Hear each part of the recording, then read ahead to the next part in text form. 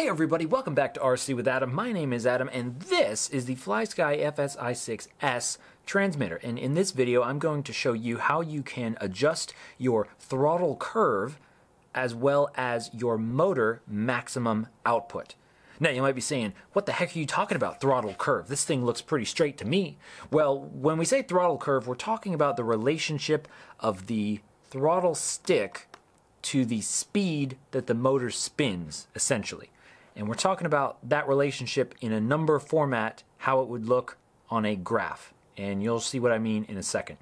So let's get started. Let's plug our battery into our trainer airplane here, our little demonstration airplane. We have our motor. There's no propeller on it. There's this piece of tape so we can see that it is spinning. What we're going to do is we're going to go into our transmitter right here. It's already on. We're going to press and hold the little lock screen button. Now let me show you what I was talking about with that throttle curve. So let's scroll on down here to throttle curve. Click on that. You see here we have a little graph, this little box right here. So you can see that when we move it, it's moving it like that. Now right now we have pretty much a linear straight curve. So it's not really a curve exactly, it's more like just a line. And the way that you adjust this is by tapping on these different sections. They break it up into essentially, well, 5, but you have low, 1, 2, 3, and high. But low is going to be 0.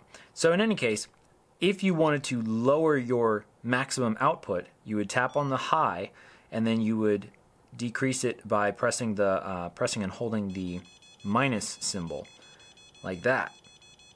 And you can do the same for all of these different outputs right here. You can either raise them or lower them.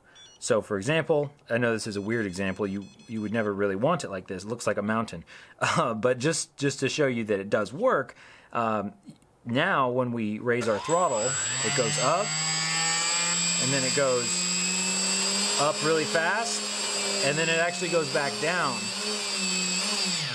So again, that's a weird example and you wouldn't really want it like that. You probably want a nice curve. You can, for example, make it so that one spot is sort of flat. So maybe you have like an airplane that has a sweet spot that it likes to cruise at and you want to give yourself some more kind of space there.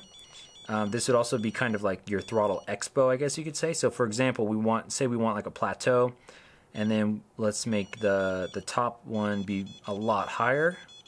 So let's say we want a little bit extra power, but right here we want it to kind of flatten out. So we could do that.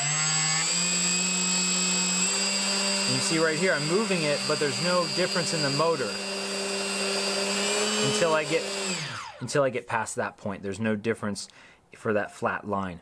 So that could be useful to you because maybe you want to have it like in a stair-step fashion for some reason, or you want it to be a nice like curve, or maybe you want it to be a low throttle until the end. I don't know, you could do whatever you want. Now if you did want to use the throttle curve to limit your throttle, it's kind of a longer process, but you can sort of bring this on down. So let's just say we want this to be 40%, and then we'd want this to go down to, oh, I don't know, maybe 30%, something like that. I guess if each one is like a quarter of the full value, which is 40%. So let's bring this on down to like 20% ish. You know, this one, bring it on down to 10%.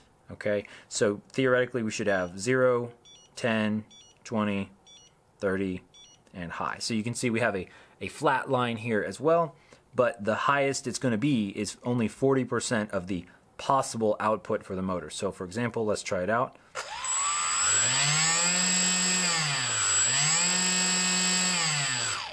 So again, it might be kind of hard to tell by the sound, but I can tell it's definitely not going at full power like it was before. Now one little thing I noticed about this, when I changed the curve like this to make the whole output lower, I noticed that there's actually a lot more play in the throttle before we actually get to spin the motor.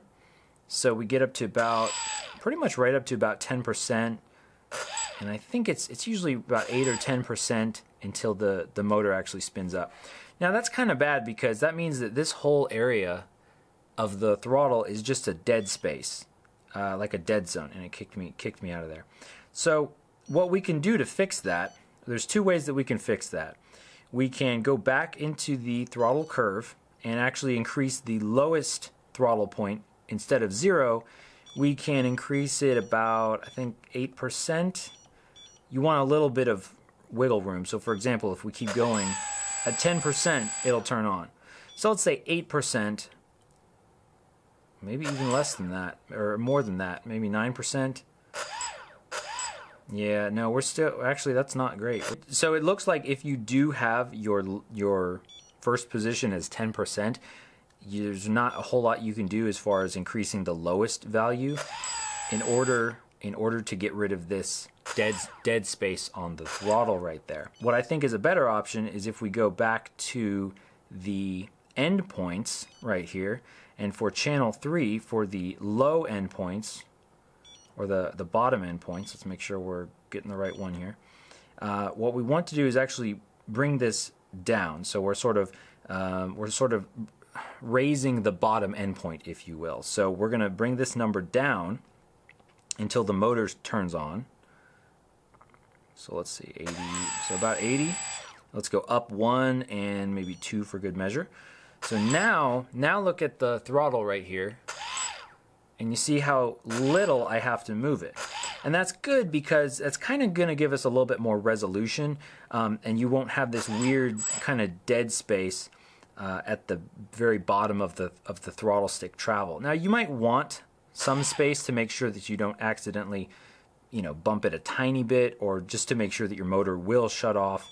So maybe 80, 84, and that seems to be pretty good. So then we have, we still have that throttle curve there. There you go, everybody. I hope this was helpful. Thanks for watching. If it was, let me know. Leave me a comment. And if you still have questions about this, leave me a comment. Maybe I or someone else will be able to help you. I appreciate you. I appreciate your time, and I will see you again very soon.